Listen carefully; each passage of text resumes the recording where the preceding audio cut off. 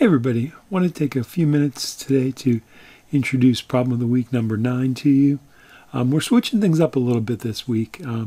Typically this would be a DAX problem that Haroon would be leading as he's next up in the rotation. But because of some scheduling constraints this month, he and I are flip-flopping. So we're going to be doing a Power Query problem in the beginning of the month, and then he's got a good DAX one for you coming up later in the month. And the second thing is that this one, unlike all the other ones we've done, this one is not a direct business application, but I think it has tremendous business applicability. And you'll see it's actually based on the Academy Awards upcoming. And the reason I did that is because it gives us something to have pictures of for visualization purposes. I wanted folks to get experience with this query on timeline, custom visual if you've not used this before. For visualizing the outcome of the problem. It's something I think has really great flexibility and applicability to a wide variety of scenarios where it presents a really good visual display. And also just wanted to change things up a little bit, keep this interesting. And so even though this is not a direct business application, I think you'll find that the techniques you have to employ have tremendous business applicability. This could be applied to transactions, it could be applied to products, it could be applied to any number of different events other than awards. But in this case, it's the Academy Awards coming up later this month. And so the context of this problem is, in the history of movies, 14 women have won the Best Actress, also known as Best Actress in a Leading Role award, at the Oscars more than once. And so what I've got is I've got a data set from Kaggle that covers the entire duration of the Academy Awards from the early 1930s to the present. And you've got to go through that data set, find the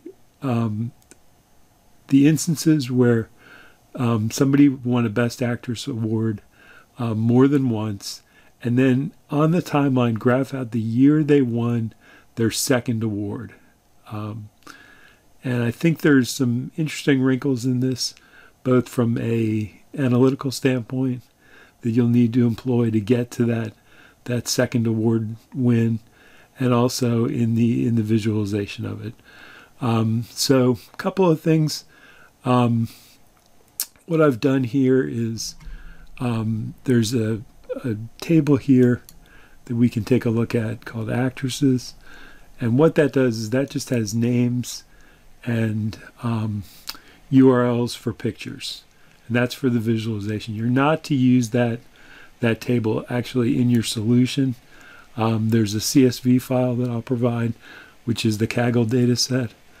And the second thing is, as I mentioned, I've got the query on timeline custom visual loaded here. It's one that I like a lot. I've used in data challenge number 7. I've used it in the Where in the World is Enterprise DNA member map. And I've got that loaded for you here, so you don't have to worry about downloading it. If you have any problem with that, kind of coming to the proper configuration of that visual, there's a blog entry on the Enterprise DNA blog that I'll put in the initial intro post, as well as a YouTube video I did on the custom visual back around the time of challenge number 7. So you've got some background material for that one if you need it. So I hope you find this an interesting and challenging problem. As always, it's open to both members and non-members, and really encourage everybody, regardless of skill level, to give this one a go.